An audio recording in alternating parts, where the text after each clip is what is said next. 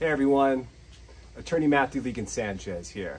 Today, let's talk about sole legal custody in New Mexico.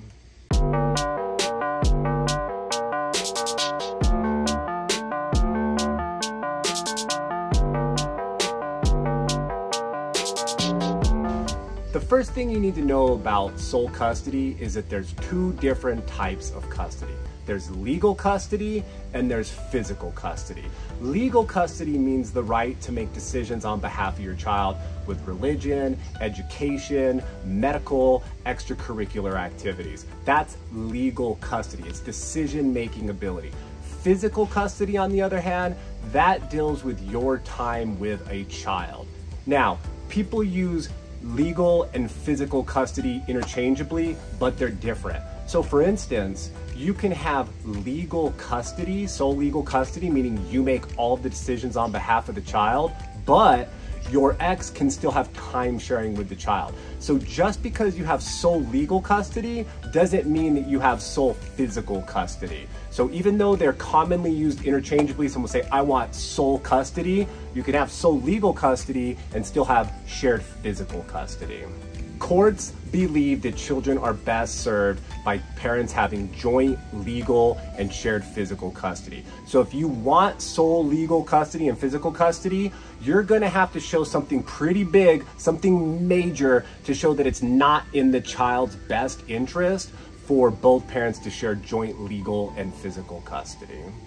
Your reason for requesting sole legal custody is gonna need to be something big. It's gonna need to be something like severe domestic violence in a home, drug or alcohol abuse that poses a danger to the child, mental abuse, CYFD physical abuse or neglect that's been substantiated, violence in the home, DWIs multiple and alcohol abuse that poses a danger to the child, restraining orders, something like that. That's a good ballpark to think about with like the major aspect that the court are going to look at and be really concerned about. Basically, it's going to need to be like a oh my type of situation where it almost shocks. It's going to shock someone as to what's going on.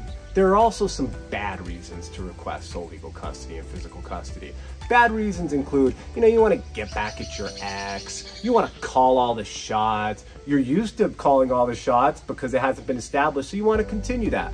The other parent, they're not really a danger to the child, there's no major issues, but you just want to call all the shots, you want to say what it is, you don't like their boyfriend, you don't like their girlfriend, you think your home is better than theirs, you make more money, you have a better job. Those are bad reasons. Court's going to hear those and be like, okay, yeah, those are reasons, but they're not good reasons. They're not sufficient reasons to show that the child is best served by one parent making all the decisions, and certainly they're not best served by one parent having all the time and the other parent being cut out of the child's life. So you're going to need to show something major to get sole legal custody.